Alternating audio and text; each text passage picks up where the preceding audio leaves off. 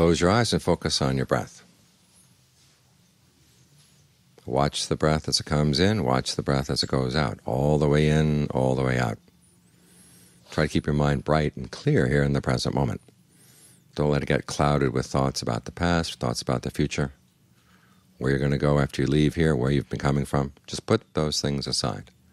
Try to be as clear and alert here in the present moment as you can. This is the quality of the mind that really determines the quality of life. We talk about people having quality of life. Well, where is quality of life? It's not just in having nice things. It's in the goodness of the mind. Because the nice things we get, they're basically things that other people don't have. We gain something, other people lose it.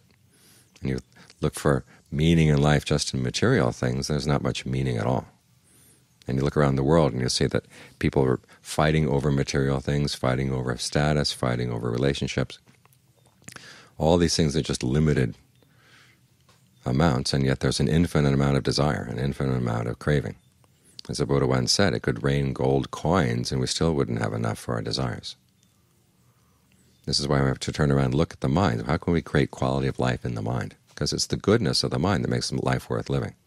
The Buddha once said he looked at human life and it was like fish in a drying up puddle. The water was going down, and the fish were squabbling around trying to get that last little bit of water before they were all going to die anyhow. It's not a very pretty picture, but he said, well, there's a way out of this, and that's through developing the qualities of your mind. He said there's an arrow in the heart. The arrow is our craving and our clinging. If you can take that out, then there's going to be happiness. Then there's no more suffering. So that's what we do. We try to develop the mind with generosity so we can pull out the arrow of stinginess, and we develop virtue so we can pull out the arrow of harmfulness. And we develop the mind so we can pull out the arrow of ignorance and delusion. So the mind can be free of arrows, it can be a happy mind. We talk about coming to the monastery for merit. Well, merit means the things that make us happy, but merit's not enough. It has to be combined with skillfulness. In other words, you can't just depend on good intentions. You also want to make sure your actions really are good. They really do give good results. So they come from a good place and they lead to a good place too. That's the difference between simple goodness and skillfulness.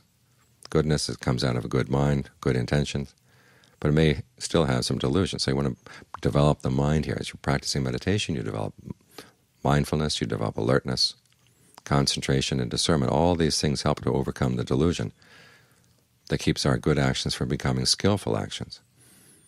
And then when we're skillful like this, then we live in a world where it's not fish fighting over a little bit of water. We're finding new ways to create more water for the mind. Keeps the mind cool, keeps the mind refreshed. Because it's through our goodness that we can live with one another. If it weren't for our goodness, we wouldn't want to see human beings at all. We'd want to run away. But it's because of our goodness that we can live with one another. Human society is a good place to be, to the extent that it is. And we can make it better by putting more goodness into the equation. So we're going to get the strength to do that. Well, you get the strength through developing the mind, like we're doing right now, developing the mindfulness, alertness, sense of well-being in mind that comes when you stay with the breath. Keep the breath as your foundation.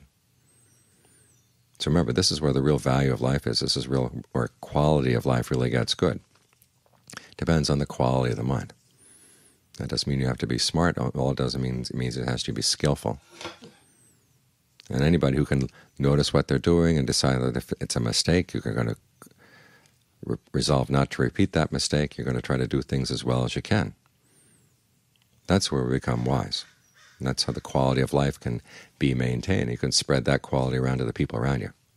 So it's good to live with you, and you find it good to live with them, because everybody is developing more and more goodness.